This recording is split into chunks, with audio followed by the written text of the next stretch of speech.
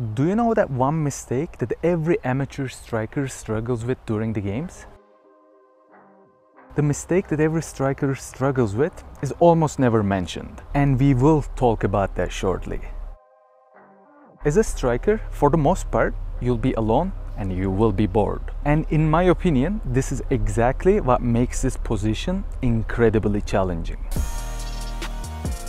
Well, yeah, you gotta score, you gotta provide for your team and all that. But most importantly, your off-the-ball runs as a striker is incredibly important. Probably more important than you actually scoring. You running off the ball and you're shoving off the spaces to actually move the opposition is incredibly important, and it's the key to your success if you want to be a good striker. Because other than scoring, of course, your goal as a striker should be moving the opposition's defenders to spaces where you create chances and create gaps for your other teammates to receive the ball.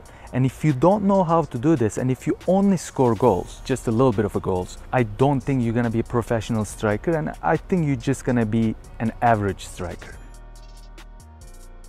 Because you won't always get to turn with the ball, you won't always get the chances, and sometimes you'll even touch the ball barely during the game.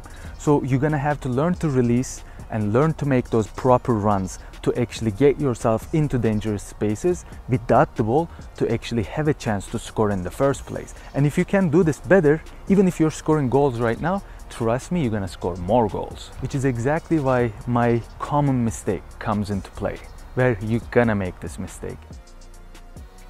If you want to be a successful striker, you're gonna learn to deal with this mistake, because no matter what you do and no matter how good of a striker you are, you're gonna come across this mistake. Every good striker makes this mistake, because just like Thierry Henry said, you won't be getting fed all the time. But there is one piece of advice that Arsene Wenger gave me when I was playing for Arsenal and always stayed with me. What can you do when your team is not feeding you? When you're not getting fed by your teammate, especially if you're playing a lone striker, you're not gonna be getting fed and you're gonna be very frustrated. Because playing striker, it seems like physically is the least demanding position. You don't have to run as much, you don't have to put as much pressure as your central midfielder or attacking midfielder or defensive midfielder or even your wingers, but you need to learn to play with patience. If you are an impatient striker, now you get yourself into positions where you shouldn't even be, because you just want to touch the ball sometimes. And as a striker, it's sometimes very hard to touch the ball because you will have a constant pressure behind you, where you'll have sometimes fullback, where you'll have sometimes two center backs right behind you, and it's going to be very challenging for you to receive the ball or for your teammates to find you to pass the ball to. So now, because you're impatient and because you're bored, you're not touching the ball, you get yourself into spaces where you're not supposed to get yourself into. Where you get yourself into spaces that you just want to get the ball and touch the ball, right?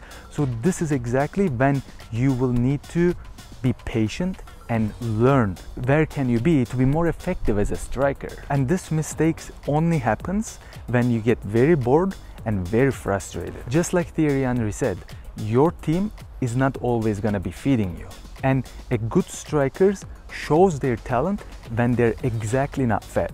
Because this is when you need to be patient and you need to be shoving into spaces where you create space for your teammate, so you get yourself into a space afterwards to receive the ball and score goals. And in my opinion, this is one of the reasons where Kylian Mbappe is not gonna be as successful as you think he's gonna be when he's playing for Real Madrid. Kylian Mbappe loves to have the ball on the wide side of the field, right? Where he can have the ball, keep the ball a little longer, dribble, run with the ball in the dangerous territories, cut inside and shoot. That's what he did for France or PSG. But now, when he's playing for Real Madrid, he's playing a lone striker, where he has Vinicius Jr. on one side, Rodrigo on the other side, and he can't really go into the spaces where it's occupied by Vinicius Jr. or Rodrigo. So now he can't receive the balls as a striker when he's playing for Real Madrid, because usually striker is the position where you have the pressure by the strongest opposition, center backs, physically the most strongest players on the pitch.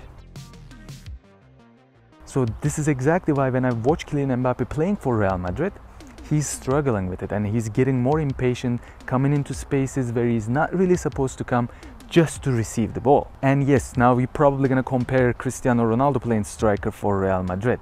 But when Cristiano Ronaldo or Karim Benzema played for Real Madrid, they didn't have the guys like Vinicius Jr. really wide or Rodrigo really wide. So if those spaces are not occupied by players like Vinicius Jr. or Rodrigo, yes, the striker, in that case Cristiano Ronaldo and Karim Benzema, could throw themselves into these wide positions where they can receive the ball, cut inside and actually create opportunities.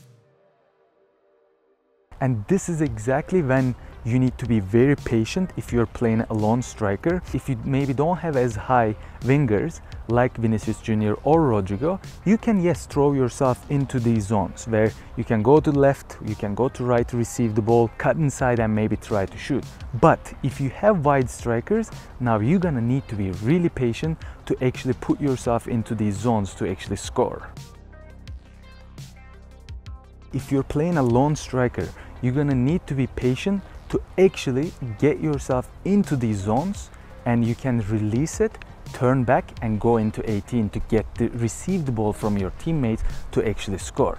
But if you actually release it right away to your wingers, right away to your attacking midfielders, and now they quickly transition to go to the 18, now you can't do this. You're not gonna have time to turn around and catch them before they get into 18, because your goal is to release the ball and get into 18 before your wingers or attacking midfielders can get into 18 with the ball.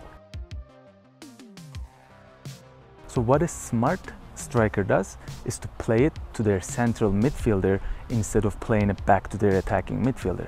So the central midfielder will be delaying the game to push the play into the 18 slower than the attacking midfielder, but attacking midfielder wants to and likes to see more direct passes. So please don't make this mistake, and please be patient when it comes to playing this position, and don't get frustrated if you're not getting the ball, because this is a common problem to play the striker position alone. And just watch players like Thierry Henry, Erling Haaland, where they do this incredibly well.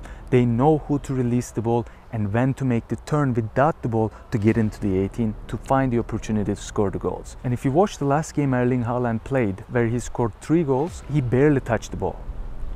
If you watch the game, he almost never touches the ball, but when he touches, it's a very short period where he releases it really quick and gets back into 18, receives the ball and finishes, or makes the run in behind the defender without the ball to receive the ball for through balls. I hope you enjoyed this video. Please drop a like, subscribe to my channel with the notifications on. You can also find my playlist right over here. Thanks for tuning in, and I will see you next time.